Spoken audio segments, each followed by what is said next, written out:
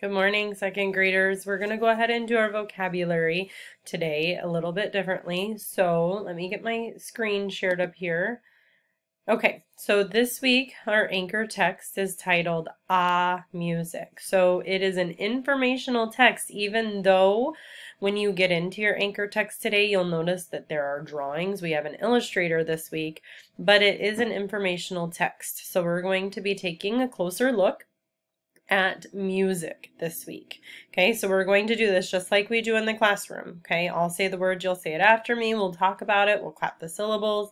The only thing different is we can't do the raise your hand if you've heard the word before, keep your hand up if you know what the word means, since we're not together in class. So our first word is creative. I say it, you say it, creative. Okay, let's clap the syllables and creative together. Here we go. Creative. Creative has 3 syllables. Now, the root word or base word in creative is create. Okay, so the root word or base word of creative is create. So to create something means to make it. If you create something, you make it. So the meaning of our word creative this week is original. It's something unlike anything else. You have made it, it's yours, and you are the creator of it, and it's original. Okay, I say it, you say it, creative. Our next word is performance. I say it, you say it, performance.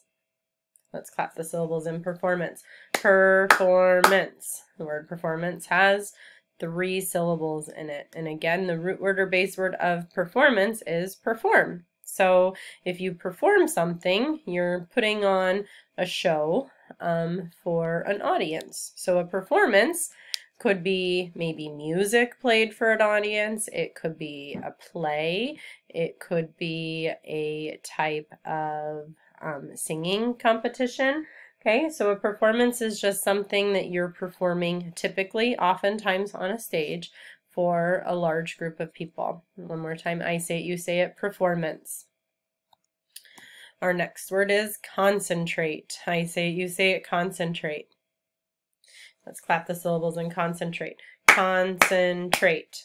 Okay, concentrate has 3 syllables. We have a lot of big words this week. So the word concentrate this week means that you're paying attention to something. Okay, you're not paying attention to any outside distractions that might be happening. Okay, you're focused solely on what is in front of you or the task at hand. I say it, you say it, concentrate. Our next word is relieved. I say it, you say it, relieved. Let's clap the syllables in relieved. Relieved. Relieved has 2 syllables. My root word or base word of relieved is relieve. Okay, so when you feel relieved, maybe you were worried about something before, and now you're less worried. You're no longer worried about something. You're free from worry. Okay, you might feel a sense of relief. I say it, you say it, relieved.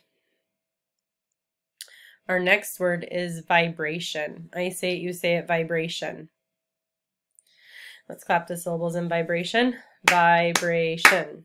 3 syllables again in vibration. The root word or base word of vibration is vibrate. So the word vibrate means to shake back and forth.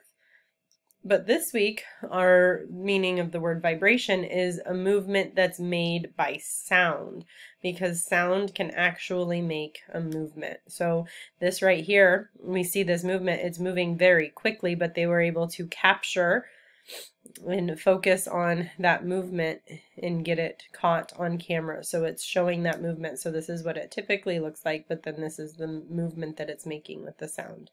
I say it, you say it, vibration. Our next word is tune. I say it, you say it, tune. Let's clap the syllables in tune. Tune. Tune has just 1 syllable. Tune is a multiple meaning word. This week the word tune is like a melody. Like if you have a song that might be stuck in your head, you might be humming a tune or a song. It's a melody. But the word tune can also mean you might need to tune a piano, or make sure that instruments are in tune. So that means that the note that they're making is the same. So that way it's not out of tune. I say it, you say it, tune. Our next word is volume. I say it, you say it, volume. Let's clap the syllables in volume. Volume. 2 syllables in volume. Volume again is a multiple meaning word. Okay, because volume could mean in science when we measure volume, we're measuring how much something can hold. But since we're learning about music this week, volume is simply how loud or how quiet a sound is. So for example, if the TV is too loud, I might say turn down the volume. I say it, you say it, volume.